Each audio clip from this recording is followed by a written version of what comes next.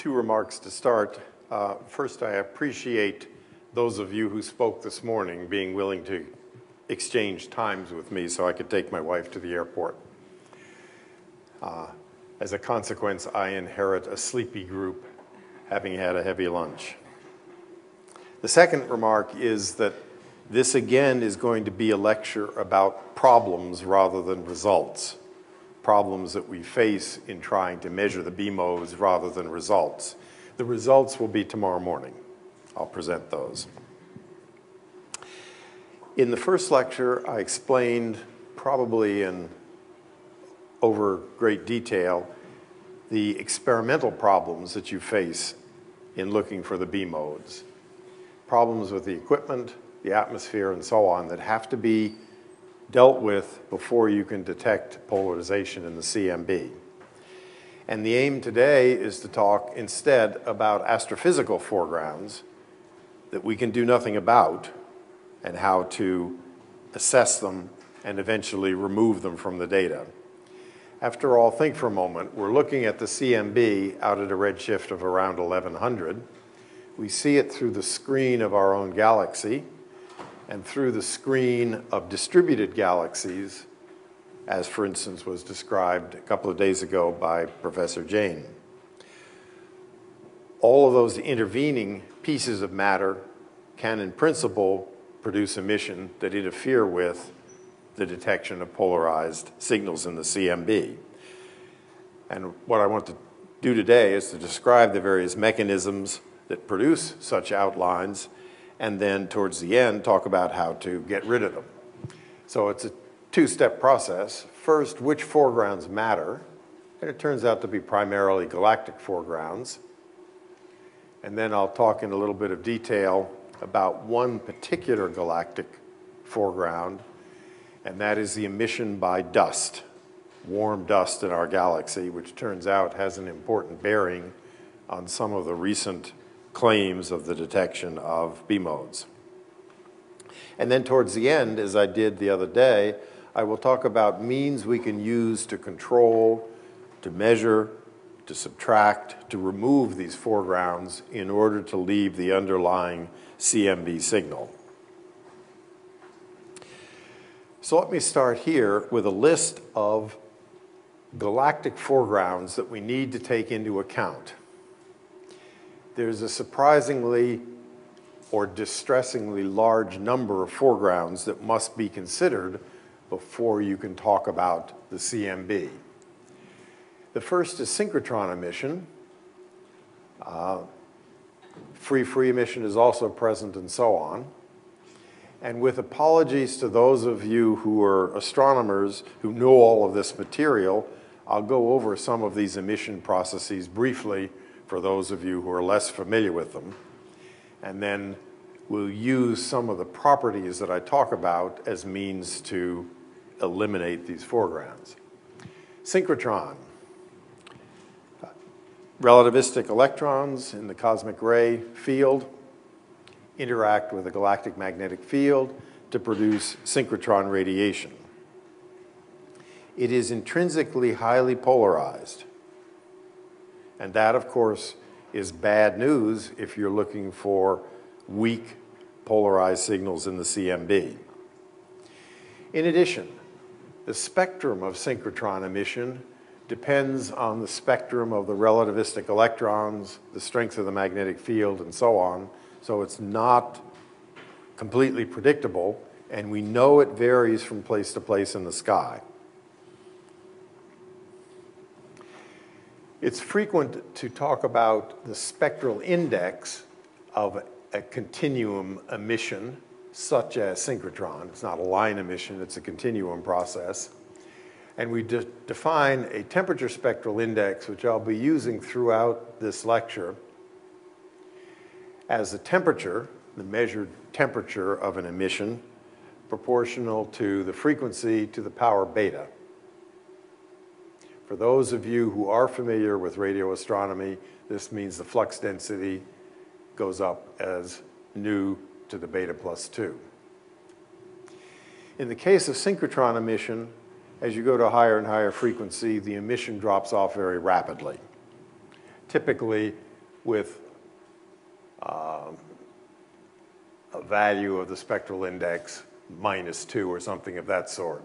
And that's shown in cartoon form here, temperature, and you'll notice the units here are in Kelvin as a function of frequency.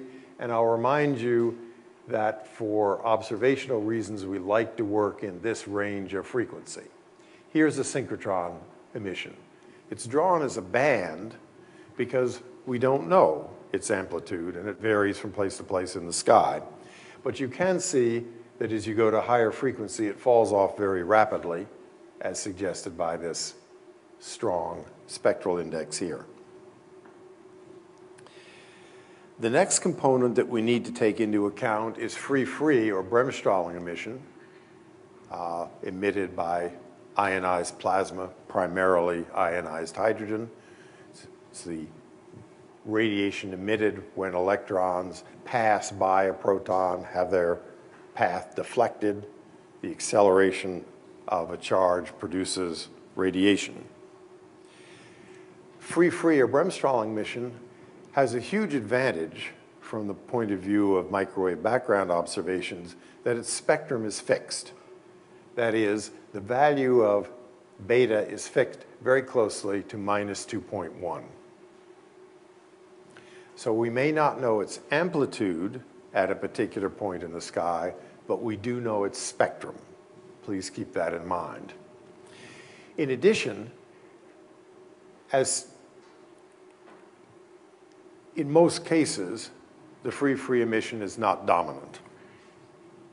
As you can imagine, since synchrotron is falling off rapidly and free emission has a flatter spectrum, it does cause problems, if at all, at the higher frequencies. Yes? For non-experts, What is? Oh, yes, it's just what I've described. You can think of it in two ways. First, I'll describe Bremsstrahlung emission. You have a plasma. The protons are moving slower than the electrons, so we will pretend for a moment that the protons are fixed in place, and we'll ignore helium and all the heavier elements. As the electrons move through the plasma, they feel a Coulomb attraction, and their paths are deflected. That means, of course, that you're having a charge that is accelerated, and the acceleration of a charge produces electromagnetic radiation. That's what we see. Alternatively, you can think of it as free emission, its other name. You can think of the proton and an electron as an unbound hydrogen atom. So there are non-quantized transitions possible from one energy level to another. A free electron can transition to another free electron state. In both cases, you get electromagnetic emission. And in both cases, for reasonable temperatures, the spectrum is very tightly constrained.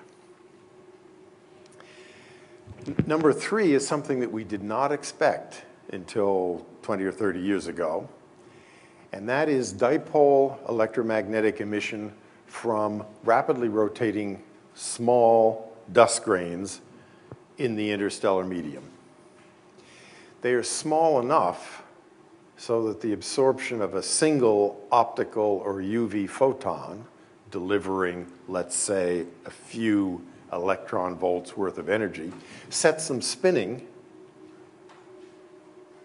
at frequencies of the order of tens of gigahertz. That is, of the order 10 to the 10th to 10 to the 11th hertz.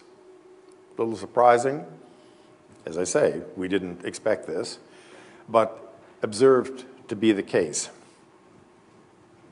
It's only the smallest dust grains that produce this kind of spinning dust emission, but it's wildly variable intensity and in the peak of the spectrum. The one thing we can say, I'll just draw a cartoon of it using the laser printer here, is that it pops up quite rapidly and falls off quite rapidly. So it's a sort of bump like this at frequencies that are typically below those used for most B-mode searches. So it's there, but it's not a dominant source. Okay. So we have synchrotron, which is a big effect. We have free-free, which we know a fair amount about. We have dipole radiation, which is not particularly effective or dangerous at the frequencies we use. And finally, and the big one here, is sub-millimeter re-emission from warm dust. The dust involves tend to be large, the dust grains involved tend to be larger. They're heated by the optical or ultraviolet radiation field between the stars in our galaxy. They're heated to temperatures of order 20 Kelvin, and they emit. If they were big, they'd emit as perfect black bodies at a temperature of 20 Kelvin. But because they're small, the emission efficiency at long wavelengths, much longer than the size of the particle, is very small. So instead of getting a pure black body spectrum, you get a black body spectrum that falls off with increasing wavelength. So if I can draw a quick cartoon here, log of intensity versus log of frequency, that's the typical black body spectrum. And for a dust grain at 20 Kelvin, this peak would be at around 100 microns. But the dust spectrum itself does not look like this. Instead, it falls off more rapidly because of the reduced efficiency at long wavelengths, at low frequencies. And typically, the spectrum here goes as indicated here, beta something like 2. Parenthetically, if you did see perfect black body emission from the dust, beta would be 0. Temperature would be independent of frequency for a black body, right? It has a single temperature. But instead, because of this fall off, as indicated here, what one sees is a spectral index of order 2.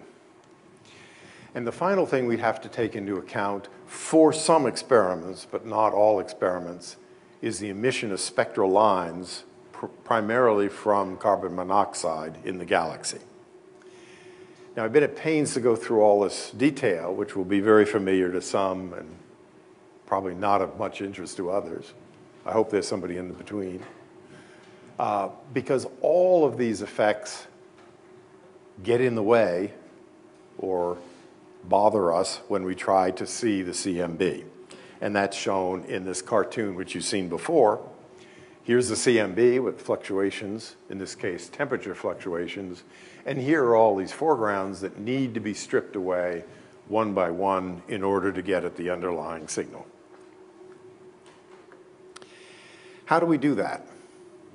In outline,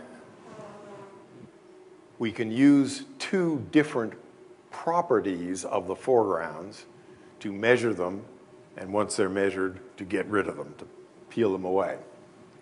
The overall process is called component separation, and that's the name component separation carries an important message. What we want to do is to find each of the components, synchrotron, dust emission, free-free, find it, model it, and get rid of it. And there are a couple of properties that can be used to do that, which I'll be talking about for the remainder, next 80 minutes or so. First, we can use spectral properties. If the foreground has a specific spectrum, it can be modeled. If it has a particular spectrum, the only thing that varies from place to place in the sky is its amplitude. The spectrum doesn't vary, okay? However, if you're trying to use spectral information, you pretty clearly need to have observations at several different frequencies in order to determine the difference between the thermal spectrum of the CMB, let's say the different spectrum of free-free emission, and so on. So if you're going to use spectral information, you're required to have multi-frequency observations. The clearest example of this is free emission. We know its spectrum exactly. Okay? And we also know that the spectrum of free emission is different from the thermal spectrum of the CMB. Free emission has beta minus 2.1. The CMB has beta equals 0. Okay? So in principle, observations at 2 or 3 frequencies can be used to separate those two components. Component separation on the basis of spectral information. Another method involves using external data, not your own measurements of the CMB, but external data of some sort, which gives you information about the distribution of the foreground across the sky, which I've indicated here by intensity as a function of the two angular variables of the sky. If you've got that information, and if you can make a reasonable extrapolation from the frequency of the observations to the frequency you're using, then you can model the emission and subtract it. A couple of examples here. First, remember that I pointed out that synchrotron emission grows weaker with increasing frequency. We observe typically at high frequencies, but you can also make a map of the sky at low frequencies. At low frequencies, synchrotron is completely dominant. So what you do is you make a map of the sky at low frequencies. That map essentially is telling you where the synchrotron emission is coming from. And then you scale that map down to the lower emission at the frequencies at which you're trying to observe the CMB. So that's one example. All sky maps of synchrotron emission. The one that is normally used is made at a frequency of 0.4 gigahertz. In other words, about a factor of 250 lower frequency. So the temperature is, roughly speaking, 250 squared brighter in this map than in CMB maps. Another example, which I'll come back to, is to use maps of the emission of H alpha, the Balmer alpha line of hydrogen, as a proxy for free emission. Remember, free emission is a proton and an unbound electron. Balmer alpha is a bound-bound transition. It involves the same two elements, a proton and electron. It just happens to be that they're bound together in a hydrogen atom. So it's not unreasonable to expect that H alpha, the Balmer line of hydrogen, is a reasonable proxy for free emission. And I'll show you that it is a little bit later. So these are the two basic techniques. You use the spectrum, or you use external data sets, which are in a sense maps of a particular component that you want to get rid of. And here's an example. Instead of doing the entire sky, let's take a small chunk of the sky, a small solid angle, that covers, in this case, the small Magellanic Cloud. First, let's focus on the observations. They're the points scattered along here. Some of them are Planck data, some of them are from the earlier WMAP satellite, some of them are archival data, but these are the observations. Okay? In this case, it's flux density, not temperature, as a function of frequency, intensity versus frequency. Okay. Component separation consists basically of saying which components make up this signal.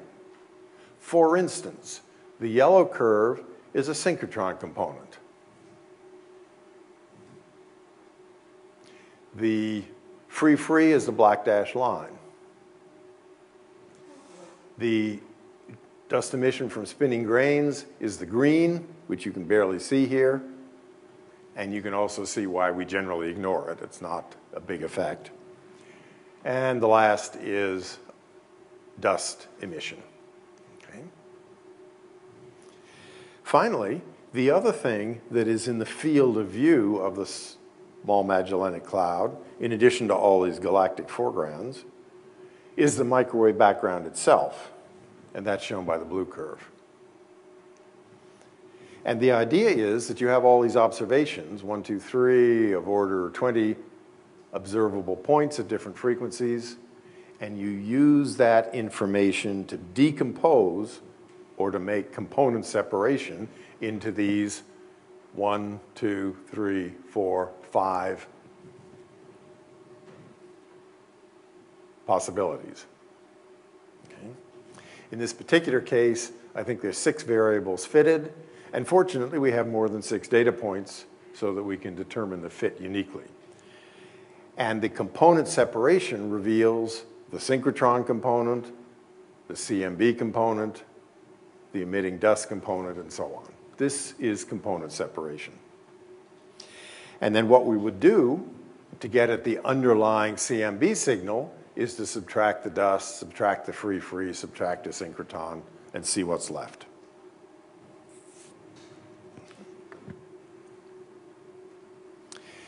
Now what I want to do is to show not a portion of the sky, but the entire sky.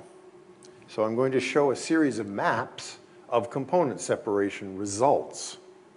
These are all from the Planck papers, which are referred to in various places. Here we go, down here. So the first is, how do we separate out the synchrotron emission? Can we make a map of it? And if we can make an accurate map of it, we can then subtract it from the observed map to get at the underlying CMB. So one of the components that's separated out is synchrotron, and there is a map of the synchrotron.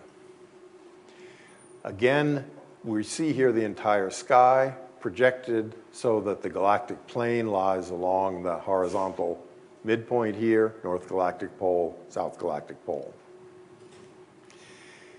And there are 2 features I want to point out. First, not surprisingly, synchrotron emission, which has to do with radio waves, microwaves emitted by relativistic electrons, the synchrotron emission tends to peak up along the galactic plane, where the sources of the relativistic electrons are. But it's not just along the galactic plane. There are features that lie well off the plane. This one is known to radio astronomers as the so-called North Galactic Spur, and you'll see that popping up time after time after time in these various pictures. And it's a warning that galactic processes, synchrotron in this case, can cause trouble not just in the plane of the galaxy, but also at higher galactic latitudes. We have to be careful everywhere we look in the sky. It's a real nuisance, but that's how nature works. Now, it's reasonable to ask if this is a component that's been separated out, does it have the properties of synchrotron emission? Otherwise, we've done a bad job. And in this particular case, what we see is that at the frequencies we're interested in, 50 to 200 gigahertz, the spectral index does indeed come out reasonably close to what might be expected, about -3 or so, with some modest latitude dependence. It's close enough, so there's no gross error here. And here is a plot of spectral index versus frequency, okay, over a small range here. And the various colors represent various latitudes. So it doesn't have a universal spectral property. Is this spectral index? Yes, it is. Okay.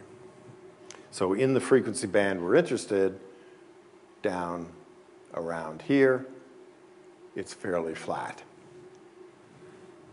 But there's some latitude variation. Yes, I'll go back.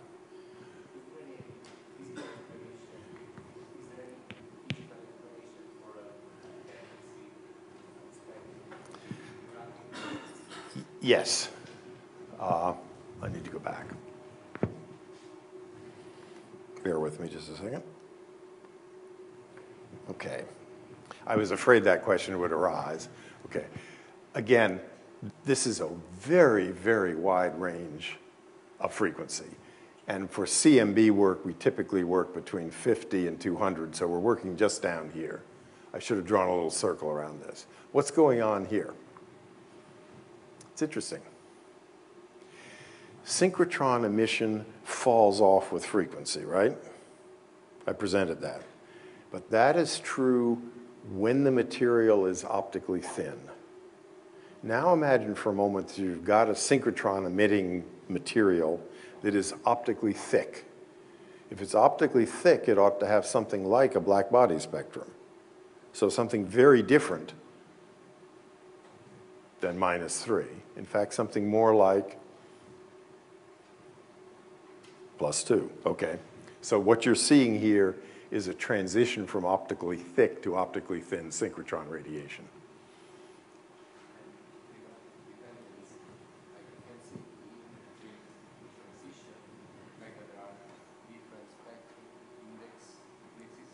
Are you referring to this difference up here?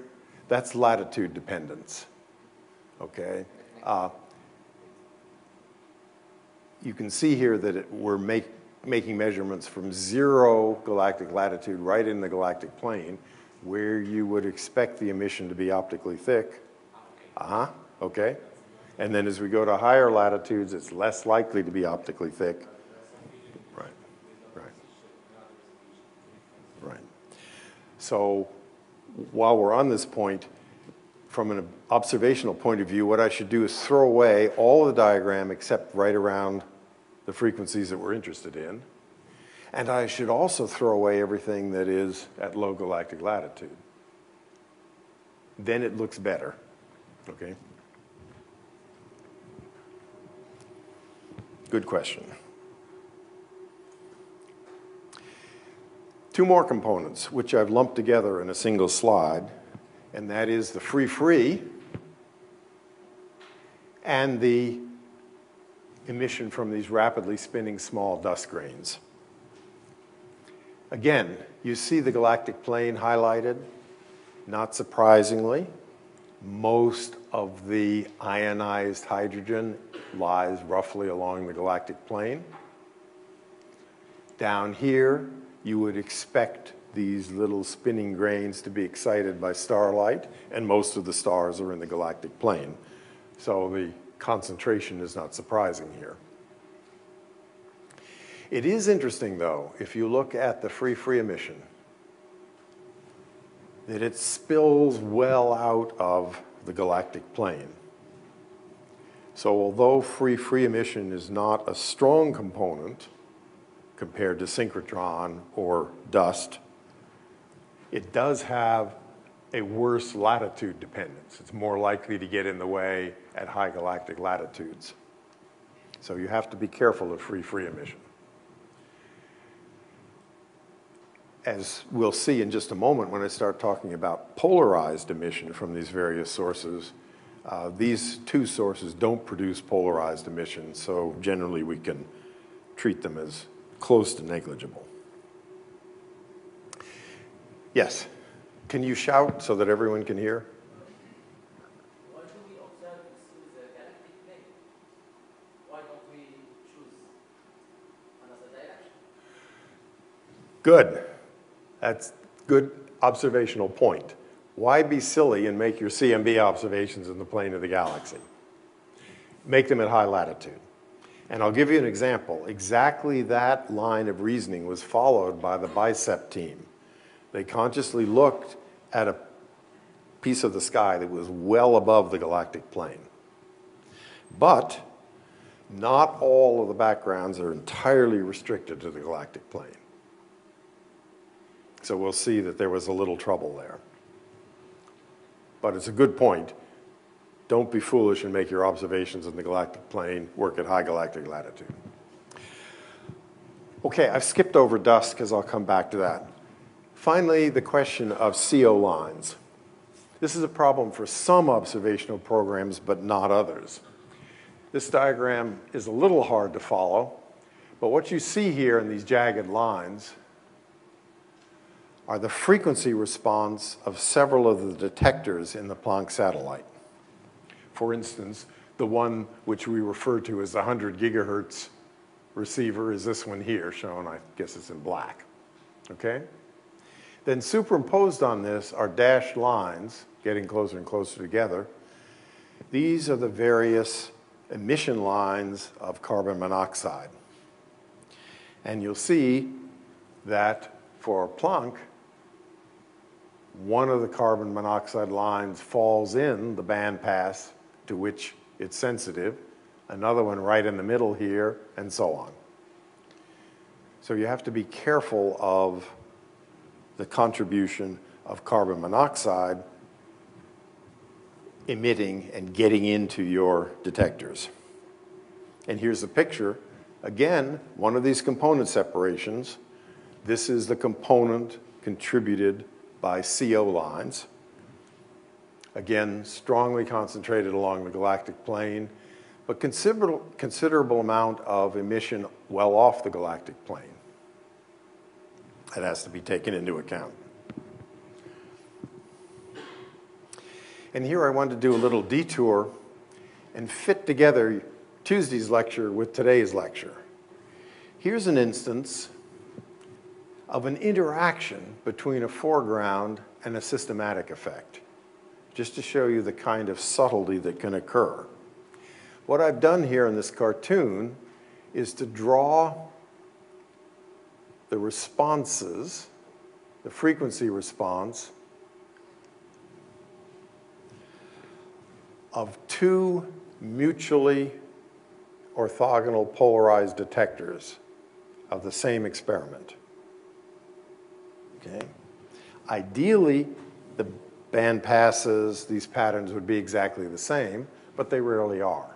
Okay? Now what happens if CO lines happen to fall in these band passes? What you can see is that the response of the detectors to a continuum source with a smooth spectrum going across here is going to be different than their response to CO. So if you calibrate using some sort of smooth spectrum source, like the Crab Nebula, which I mentioned on Tuesday, CO won't match that and will produce a false polarization. So it's a combination of a foreground at a particular frequency and imperfections in the design or the way the equipment works can produce a false polarization. So systematics interact with foregrounds in unpleasant ways. Now I want to switch gears. We're talking about the B modes. Let's now talk about what these foregrounds do, CO, free-free, synchrotron, and so on, in terms of polarization. Not total intensity now, but polarization. How do they matter? So we'll start with synchrotron, which, as I already said, is intrinsically highly polarized if the synchrotron emission is coming from a uniform magnetic field. Okay? Let's contrast a uniform magnetic field like this, large-scale structure. There's a directionality in that, and that tends to produce high degrees of polarization. Of course, if my magnetic field is completely jumbled, there may be directionality associated with each of these little vectors, but it's going to average away. But intrinsically, at least, synchrotron emission can be highly polarized. I've already pointed out that the synchrotron emission we're concerned with is from optically thin material, hence the spectral index is around -3. Okay. For optically thin synchrotron emission, the polarization percentage or fraction is given by this formula here, where gamma is the index of the electron energy distribution. For values of gamma that range typically around 2 or 3, so that the energy is falling off as e to the minus 2, e to the minus 3, this value of p, the polarization fraction, can be as high as 70 or 75%. Okay. So if the magnetic field in the galaxy were uniform, and if the material is optically thin, then we expect synchrotron emission to be highly polarized. And that, of course, is a problem when we start looking for polarized CMB signals. However, if the magnetic field is tangled, as I've indicated over here, the fractional polarization averages down along a line of sight. But it remains true that for many of the frequencies used in CMB searches, the polarization foreground is dominated by synchrotron emission. These two are fairly quick. Free-free is intrinsically unpolarized. There's no preferred direction in the passage of the electrons around the protons. And the AME, this rapidly spinning dust, is observed to be not heavily polarized, to be weakly polarized. And that's an important result. You might expect, if you had little tiny spinning grains, that they might align along the magnetic fields. And if they're aligned along the magnetic fields, their spinning would produce some sort of polarized emission. Okay. So I'm going to leave it as a homework problem. Why is it that these very small grains, which produce the spinning dust emission, don't align along the magnetic fields? There's a reason, and it's fairly straightforward physically, but think about it. Are you going to answer? Maybe. No, please don't, because I want people to work on it, okay? It is a homework assignment. We can talk at the end of my lecture, okay? However, you don't want to trust your intuition. You also want to go out and physically observe that this emission is weakly polarized, and that's discussed in the paper referred to here. Okay. Now, when I talked about re-emission from dust, I was talking about larger grains, okay, which can be aligned and do tend, therefore, to emit in a polarized way. And we know that the grains are aligned because we can look at the scattering produced by those grains of background starlight in the optical. That is clearly polarized. So there's at least a substantial potential that the emission from these larger grains will also be polarized. So we have to expect that dust is going to be polarized. And that was shown to be the case in a sort of precursor of the Planck satellite, a very important experiment, Archeops. And here is the paper reference. So to summarize, synchrotron we know is polarized and is likely to be a problem, particularly where it's dominant at low frequencies. Dust emission is likely to be polarized and is expected to be dominant at high frequencies, where it's dominant. And here's some comparisons. This, again, is just a small chunk of the sky. In this case, I think, yes, this is a large Magellanic Cloud. Okay. What we have here are Planck images of this small galaxy. This is the synchrotron component separation. So this is a map of the synchrotron emission of this source. And this is a map of its polarization. You'll notice that the scales here, expressed in microkelvin, are not all that different. So in this bright spot here, the polarization is substantial, above 10%, roughly speaking. Okay?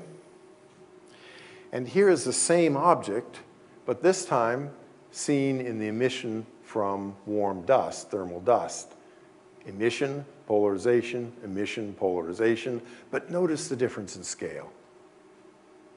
Emission is thousands of microkelvin. Polarization is tens of microkelvin. So this is brighter in thermal dust than it is in synchrotron, but the polarization amplitudes are about the same. So the polarization fraction of the thermal dust is a lot less.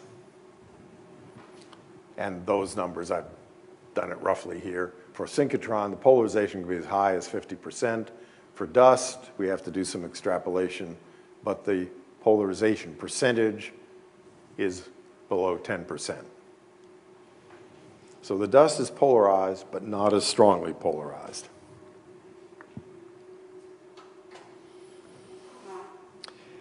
Finally, here's a Planck map, I believe at 100 gigahertz, of the polarization itself. Polarization intensity expressed in temperature units. So it can be directly compared to the 2.7 Kelvin temperature of the CMB. It's a logarithmic scale because there's quite a lot of variety here, but what you can see is that it runs from about, roughly speaking, a microkelvin up to,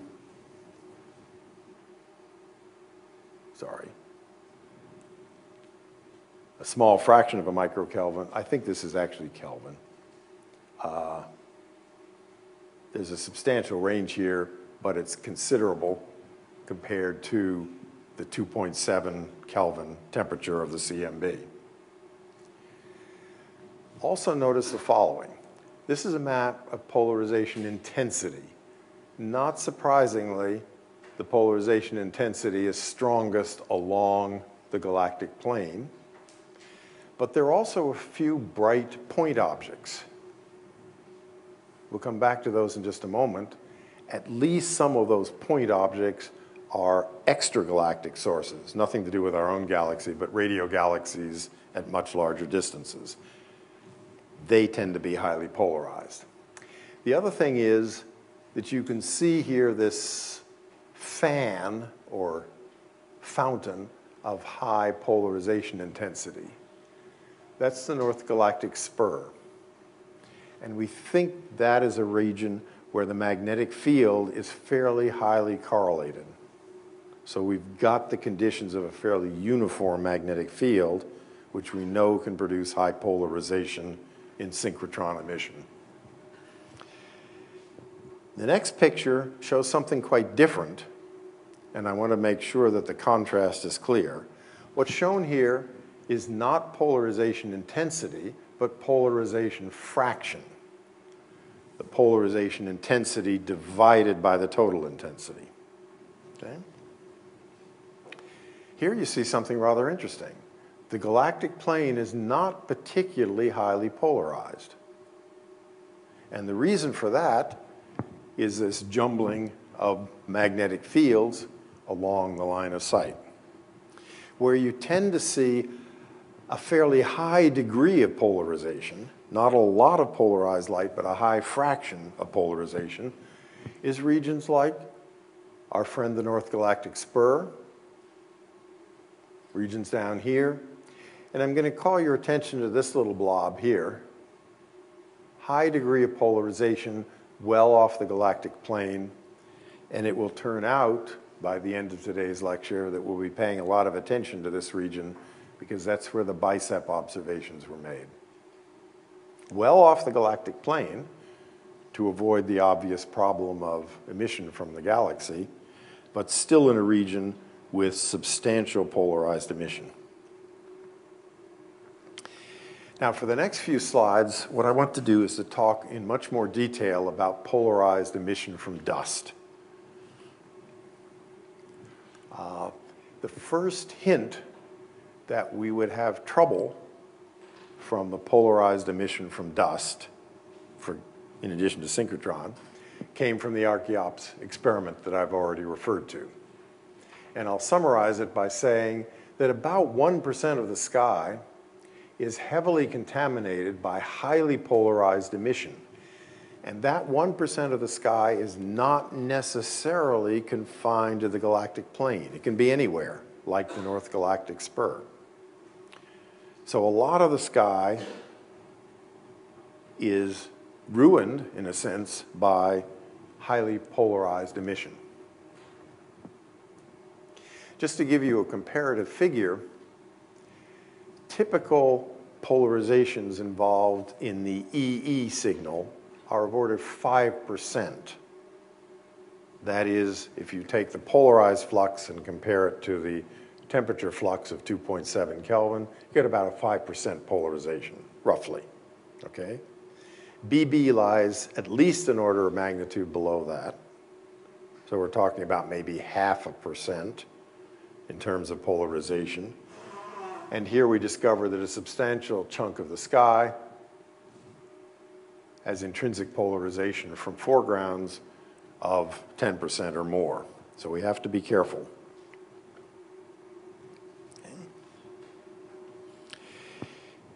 This is the approach that we've taken with the Planck satellite to the problem of polarization primarily by dust. Okay? The aim is to find general useful properties of the dust emission, and then to make the assumption that the dust behaves in a statistically reproducible way to make models of the dust emission where it's weaker. So you measure the properties where dust emission is strong, including its polarization properties, so that you've got a good measurement of it, and then you assume that those statistical properties work where it's weaker. So the notion is, find the general properties, generate a power spectrum of the dust emission, and then extrapolate it to higher galactic latitude where the dust emission is overall weaker. In addition, we already know that the plane of the galaxy is strongly emitting in thermal dust. So it's prudent, as someone has already pointed out, not only not to look in the plane of the galaxy, but also to mask it from the maps, get rid of it. And I'll show you the results of these two steps, first the modeling and then the masking, in the next few slides. This is a complicated slide, but deserves some attention. Okay. First, the curve that you'll be most familiar with from the earlier lecture is the predicted power spectrum of the E-mode polarization over a range of multipoles from about 50 to 500, this characteristic shape here.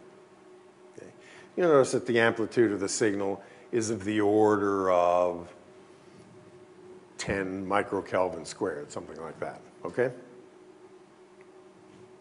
And you'll also remember from the lecture I gave on Tuesday that this curve is exactly predicted by the cosmology that's derived from the temperature. So this is a fixed curve. Down here in the black and gray are the residual effects of instrumental systematics of various sorts. All the stuff that I was talking about on Tuesday. Beam mismatch, band mismatch, ground pickup, whatever it is, in the case of the Planck satellite, represented by these points here. And what you can see very quickly is that for a good stretch of angular scale, or multipole, the systematic effects are well below the size of the E-mode signal. In other words, Planck should be able to pick up the E-mode signal with no particular problem.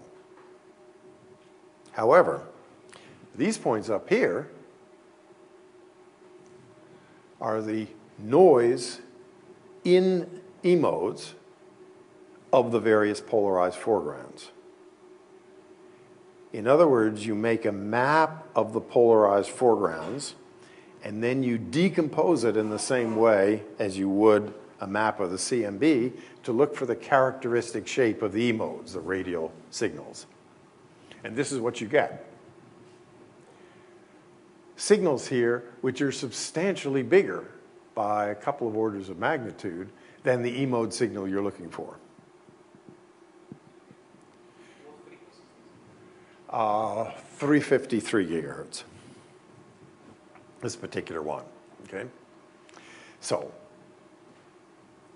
if you're clever, you work at a different frequency where the effect is smaller, but this is an example. You see here very large signals. You notice also that the noise contributed by polarized foregrounds tends to be pretty flat in L, unlike the E-mode signal. So here, where the E-mode signal is fairly strong, we have a reasonable chance of detecting it, even with noise present in the maps. Here, there's no hope. Okay. Furthermore, if you look over here, you'll see that various fractions of the sky are included. As we go from the yellow to the orange to the red point, we're including more of the sky, which means we're masking less of the galaxy. Okay? So there's more galaxy here than there is here, than there is here. So the contribution to the E-mode signal, or the noise introduced by the foregrounds, does depend strongly on the masking that you use. It's not surprising. We know that a lot of effects, including polarized emission, tend to peak up along the galactic plane. How much of the galactic plane you cut out does affect things.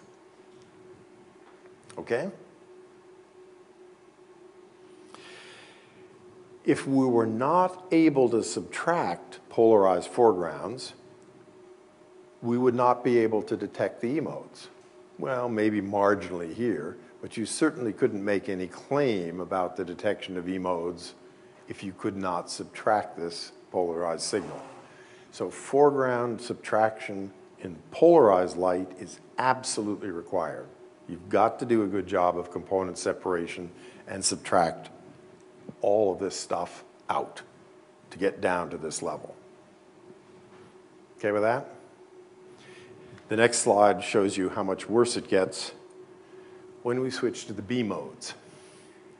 Here's the B mode signal, the solid line again. Okay? I've forgotten for which value of R it's drawn, but my guess is it's R of 0.1, which is sort of a reasonable value. In the case of the B modes, the instrumental effects are the same, essentially, as they are for E modes. Same level, but you can see that they dominate the B modes. So in order to see the B modes, we have to correct for instrumental effects. We have to be a lot more careful about instrumental effects than was the case for the E modes.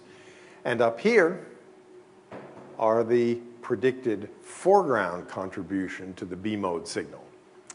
Again, you take a map of the polarized sky and you decompose it, looking for the characteristic B mode type signals at various points on various multipole or angular scales, and this is what you get. Okay? And you'll notice here that we're many orders of magnitude above the B mode signal. So the takeaway message from this slide is you cannot claim to be detecting B mode signals unless you do a very, very careful job of subtracting out foreground emission. And you also have to be quite careful with your instrumentals effects. So when you read papers that claim to detect or set upper limits on B modes, please keep this figure in mind. It's a little bit of a nightmare. This is what you're looking for. This is what you're fighting or trying to get rid of.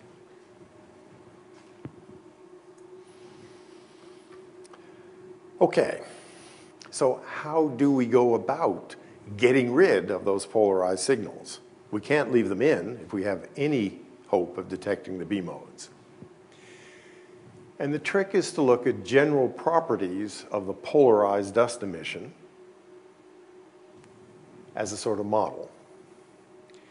So it appears to be the case, irrespective of sky coverage, that C of L varies as a power, alpha, of spatial frequency or multipole number.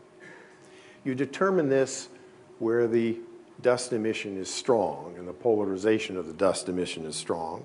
And what you discover is, as you go from one scale of L to another, there's a sort of power law dependence. Okay. We then make the assumption that that is a universal property of the dust.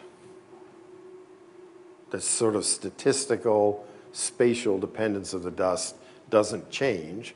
All it changes is how much dust there is, or the amplitude of the signal, but not its statistical properties. Okay? So that's the assumption in the model we use. You then ask the next question, okay, if we know how the dust behaves spatially, how does its amplitude of, let's say, the E component or the B component contamination, how does that scale with the overall emission, the strength of the emission? And that's plotted here. As we go to stronger and stronger measurements, megajanskis per steradian of emission at 353, how does the dust behave? Or the polarization behave, sorry, the polarization. And here is this curve. It doesn't reproduce very well, but it's in the Planck paper that I've been referring to. And what we see is that there's a sort of universal behavior that seems to be the same for EE and BB.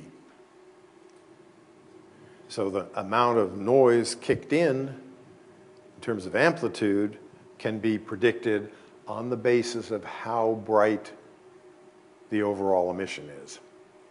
So we can get the amplitude and we can get the spatial properties, at least on a statistical basis.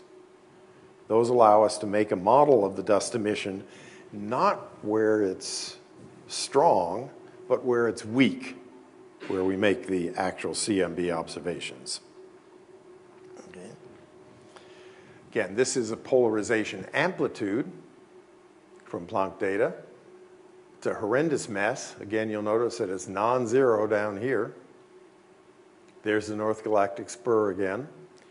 This is a polarization amplitude, but because of the curve I just showed, we know how the polarization percentage varies with amplitude, so we can simply take each pixel here of amplitude, multiply it by the appropriate scaling to get the polarization at any given point in the sky. And that is shown in this slide.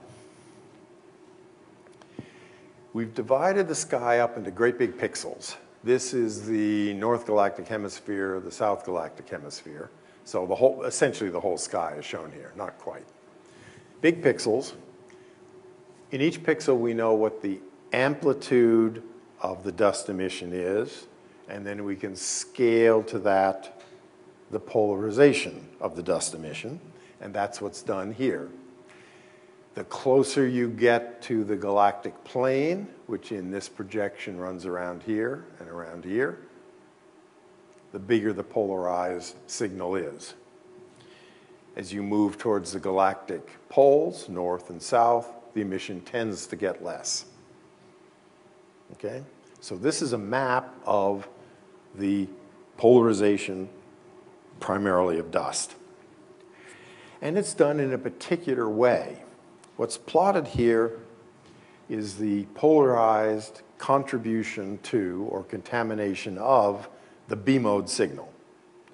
And we've consciously expressed it here in units of R, which you'll remember is a sort of measure of the amplitude of the B-mode signals or a measure of the gravitational wave contribution or the tensor modes from inflation. Okay? So along here is the log of the dust, the equivalent dust contribution to R, which ranges from -2 to 1, okay? So regions that are red in this diagram have a contribution from dust that's equivalent to a value of R of about 10. And what we're interested in, if you'll remember the earlier lecture, is values of R that are closer to 1/10. So if we're going to measure values of R down around 1/10, we have to be using chunks of the sky that are down here in this color scale. Okay? There are such chunks. If you could observe here, you're seeing the equivalent noise contributed by dust emission of R equal 0.01. Okay. Here, R is going to be around 0.1 contributed by noise. Okay. Yes, two questions. First, back there.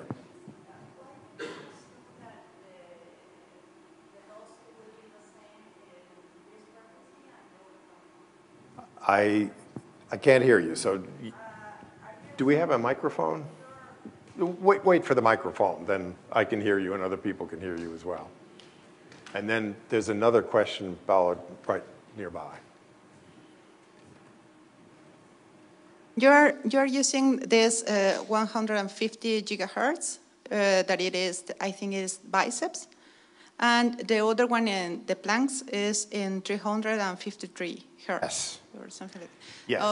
Yes. And you are using the same, you are translating the same noise to the other frequency. I don't know why you can make this assumption.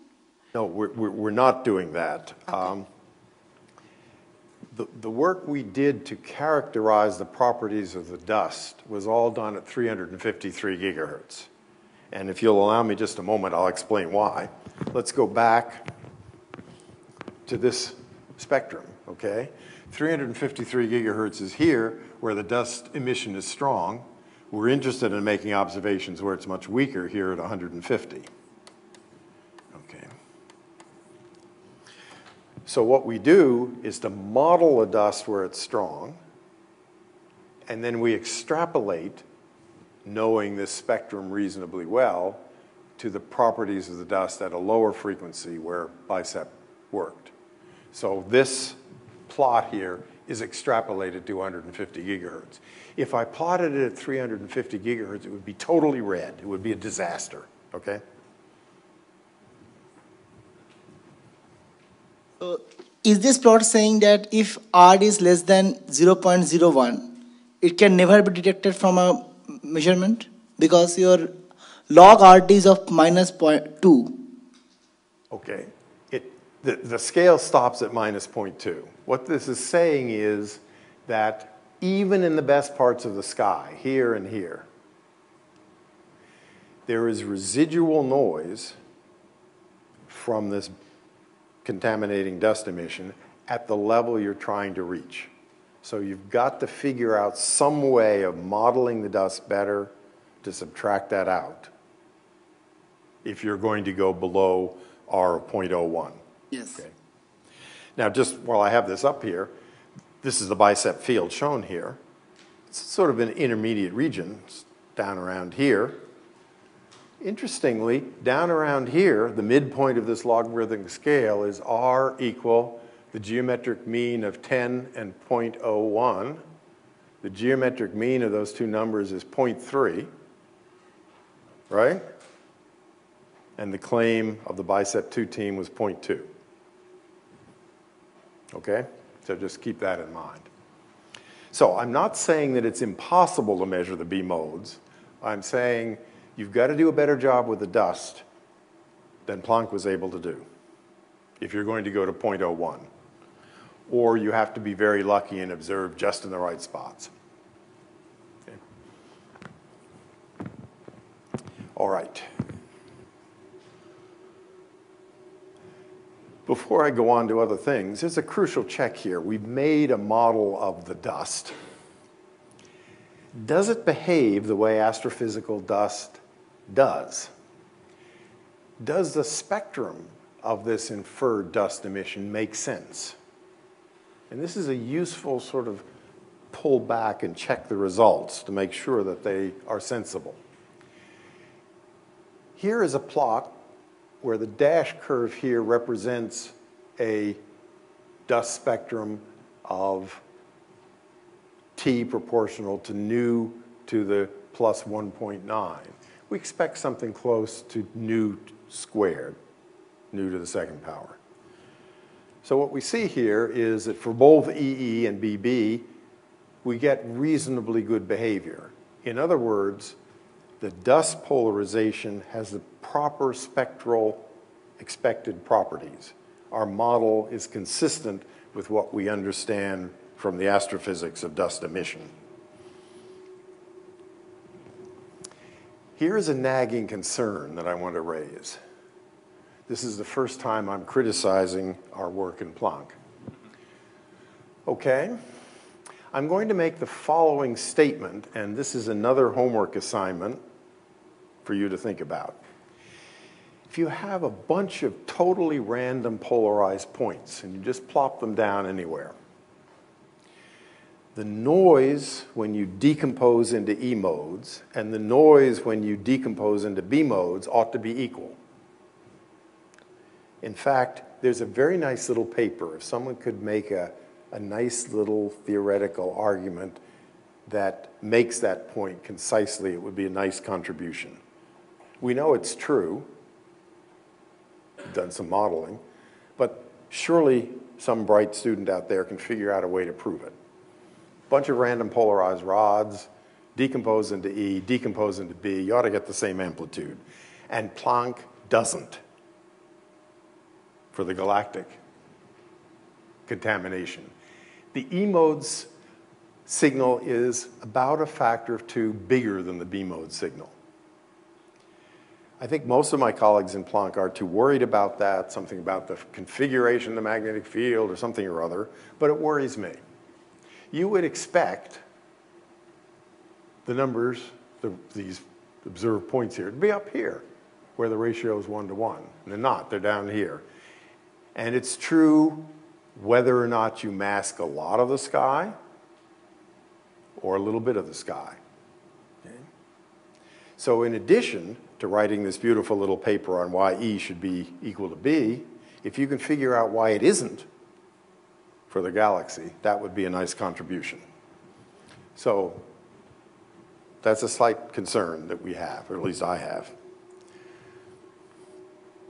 Okay. I want much more briefly to mention the problem with extragalactic foregrounds.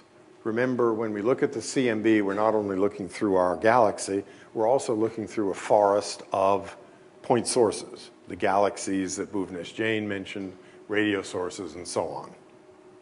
How do we deal with them?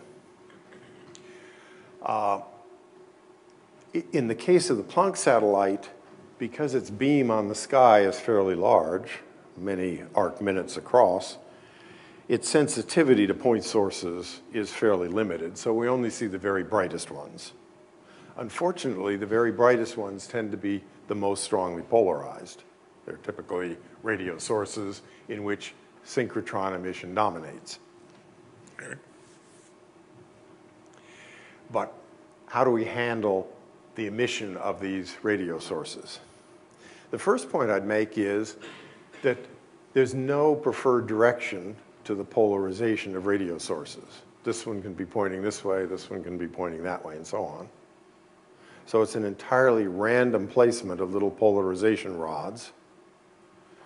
So I'm predicting that the E mode noise ought to be the same as the B mode noise for these guys. Furthermore, if there are lots of radio sources in your field of view with polarizations running all over the place, the signal should tend to average out. So it's not a dominant signal, but it is there. There's also continuous backgrounds, the so-called cosmic infrared background, the light of all the dusty emitting galaxies in the universe. How do these affect our results? Okay. I've already mentioned that for random polarization, the noise in B modes does or should equal the noise in E modes. The other, and another, this is yet another homework assignment. If you've got a bunch of randomly distributed, Poisson distributed point sources in the sky, they will contribute to the power spectrum as spatial frequency squared. Prove that, okay? And I'll show you some curves that demonstrate it in just a moment. Okay, this is a quick observational result from the South Pole Telescope, our colleagues working at the South Pole. What this shows at various frequencies, 94 gigahertz, 150 gigahertz, this is where BICEP operates, 220 gigahertz. The total emission, or counts rather, counts of sources. The little green squares are radio sources. The little blue crosses are dusty galaxies. So rather to our surprise, at essentially any of the sensitivities reached by ground-based or Planck observations, the sources that dominate the counts are ordinary radio galaxies, quasars, blazars, and so on. And those are synchrotron emitters. Okay? So we have to take into account the possibility that their light is going to be polarized. Okay? I'm going to skip over some things here and go now to a model of the polarized contribution to E and B modes. Okay? First, we'll look at the predicted signals. The dashed line here is the familiar and exactly known plot of the E mode signal, drawn in this case at 143 gigahertz, very close to the BICEP observing frequency. Down here are the corresponding values for B modes. This one is R equal 0.1, I think this is probably 0.01 and so on. So we don't know the amplitude of the B modes, but we do know that they're smaller than the E modes. And here, rising rapidly with L, in fact proportional to L squared, is the contribution of extragalactic sources. Okay? So what you can see here is that for low values of L, even for tiny values of R, the extragalactic sources are not going to be a particularly big problem with the B modes, which is comforting. I'll explain in just a moment what this range of predictions is.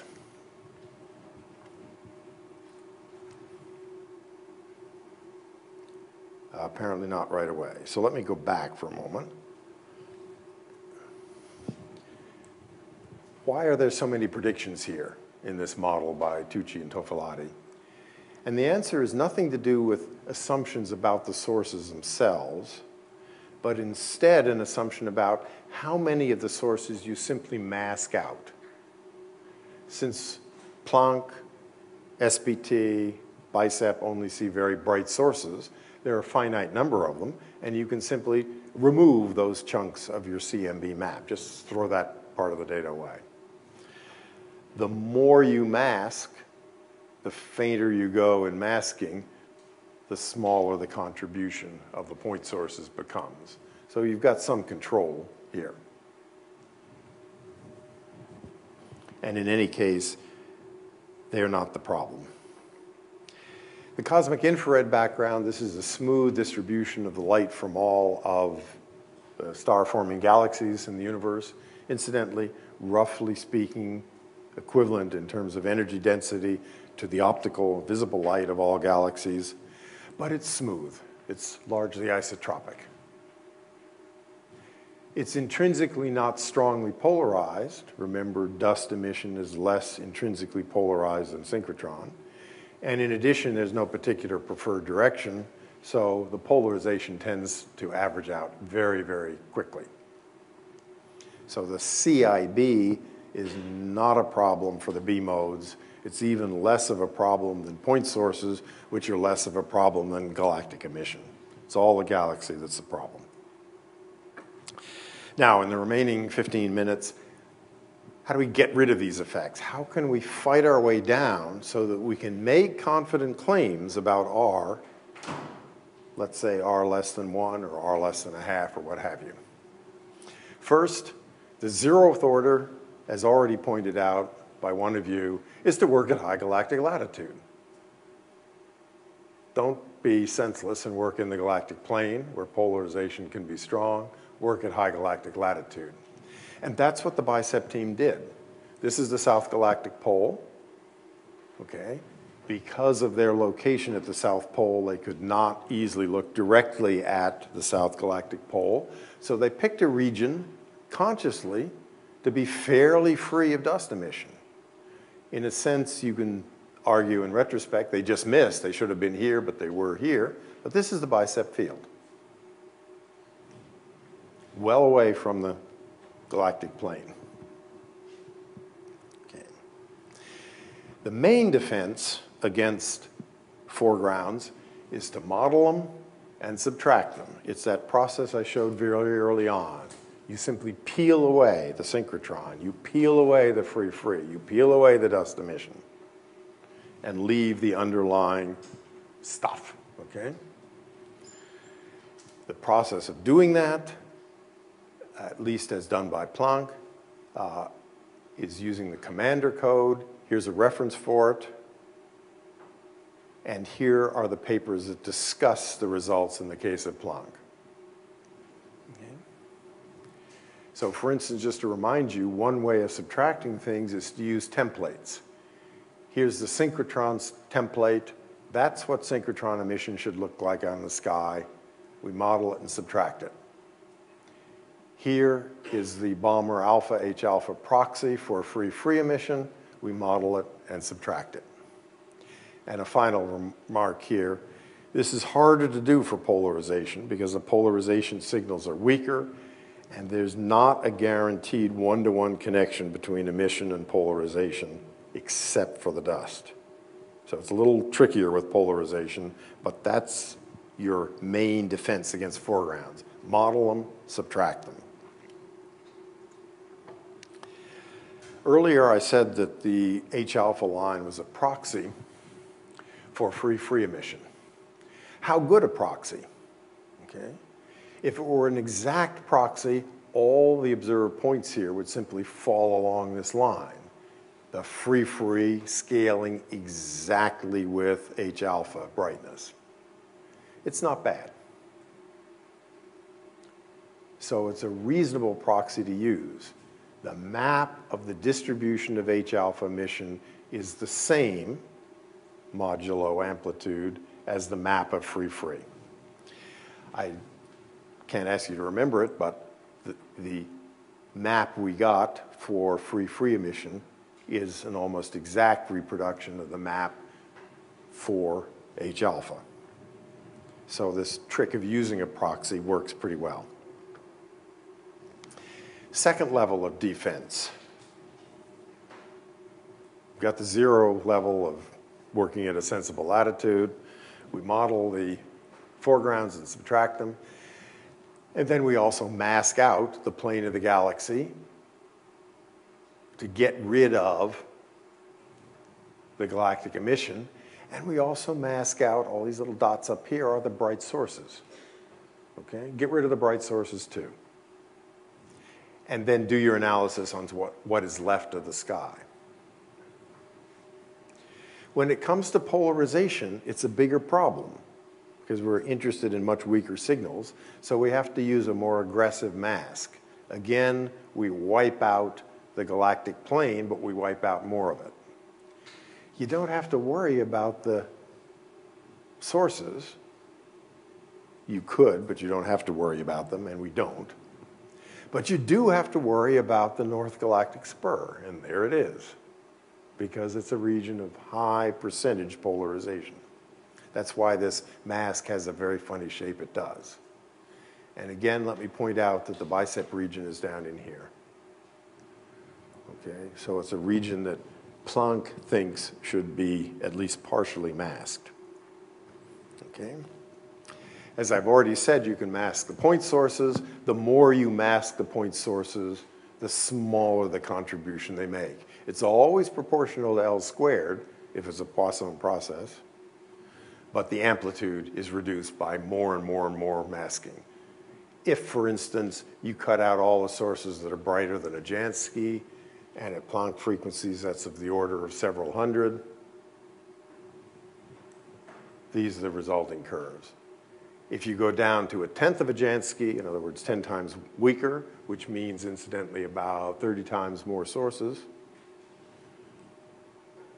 the contribution becomes much less.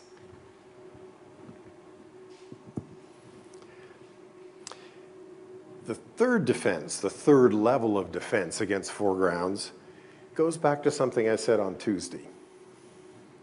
That is, there's certain signals in the sky that from symmetry arguments ought to be null. The E cross B signal and the T cross B signal. Symmetry tells you that unless there's some peculiar and interesting variant on standard cosmology, these signals ought to be null, okay? Now, after you've done all your foreground subtraction and fixed up your instrumental effects, is it the case that if you plot TB and EB, you get 0? If you don't, something is wrong. It might be your instrument, it might be your foreground subtraction, but it's a flag or a signal that something is wrong. And here are the bicep results, not Planck bicep in this case, of precisely that test.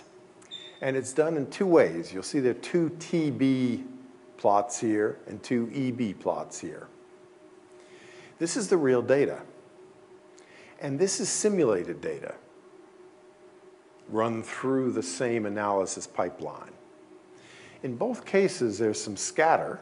Of course, nothing is perfect. But the simulated data, where you put in 0 signal, produces 0 signal with some scatter. And our real data does too. Okay? So there's not an instrumental or dominant foreground effect in the bicep data. So keep that in mind for tomorrow's lecture. And I'll end with this slide. On Tuesday, I gave you theorists some guidance on how to read B-mode papers. Watch out for the instrumental effects, check the polarization calibration, and so on.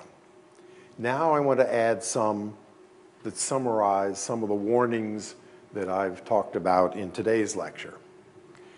First, if there's any claim that component separation is using the spectral properties of the foreground, you must look for multi-frequency observations. It's really tough to make observations at one frequency and start subtracting off foregrounds on that basis. A point I'll come back to. Second, I know this is painful, but read the papers or the sections of the papers on foreground component separation. Read the stuff that describes the steps I've been talking about for the last 85 minutes, okay? It's painful, but you can't trust the result unless you know those huge foregrounds have been correctly subtracted. A slightly subtler point. Look carefully at the masks that are used and look to see whether changing the masks changes the results. If, for instance, as you mask more and more of the galaxy, your derived value of R or your derived value of the baryon density or any other quantity shows a systematic variation, there's a problem. It means looking at different parts of the sky with more or less of the galaxy is affecting the result, the cosmological result, the value for R, what have you. So be careful about that. And finally, as I've done a couple of times, look at the models that are used for the various parts of the foreground, the synchrotron model, the dust emission model, and so on, and ask yourself, do those models make astrophysical sense? If, for instance, the model for free emission, just to use an example, the model for free emission shows a spectrum that differs from minus 2.1, it can't be right. Nature tells you that the spectral index has to be minus 2.1. If you get something else from your model, the model's wrong. Okay? So those are tests to use. I will end there, but once again, as I did on Tuesday, I'll stand down here for a while before I go and get a much-needed coffee to answer any questions that you may have, but I'm also willing to answer questions from the group as a whole.